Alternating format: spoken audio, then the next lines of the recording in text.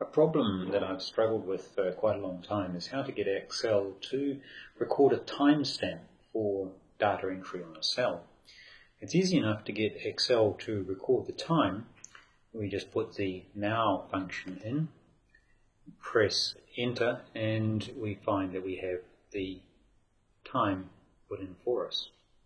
Now that's okay, but we have one other issue. When this time turns over to 12:56 here, I'll find that, 12:57 there, as it has now. If I put some more information in here and press enter, it not only has entered information here, but it has changed the time from my now function.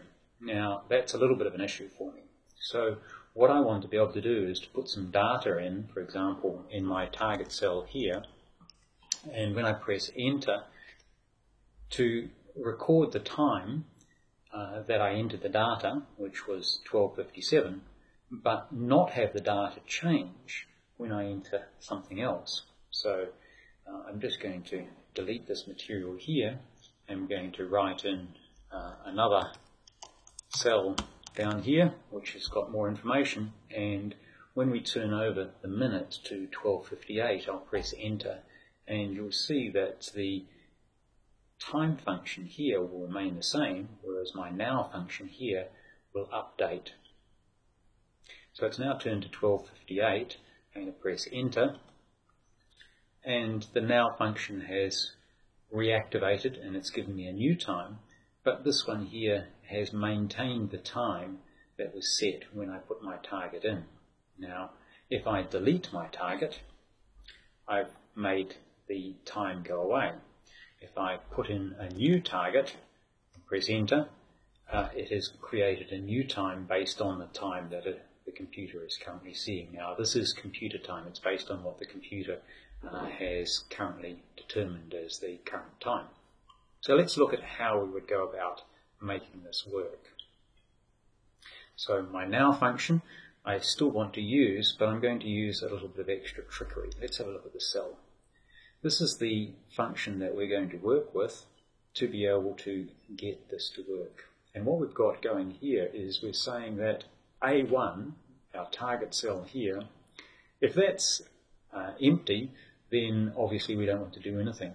If it's not empty, then we're going to go and we're going to have a look at using the now function, but we're going to make a circular reference. We're going to tell B1 to update itself. Now what will happen when we're using this is that we'll get a circular reference error the first time we go and use it. Now to stop Excel from worrying about this circular reference and let us push this time in here and then remain with that time, we need to switch on iterations, and we're going to do that with Excel options, formulas, and enable iterative calculation. Okay, once that's done, we click on OK. So we're searching for our target cell here, A1, so I've pointed it at A1, and we're referencing, we're updating the time in B1. We can copy this function down, and you'll see that it's updated everything nicely, so it's now working across from this cell. So any time we enter some data in this cell, we can put a timestamp in this cell, and the time will not change as the time would change using just the now command. And you can see that that one's updated itself each time I've entered some information.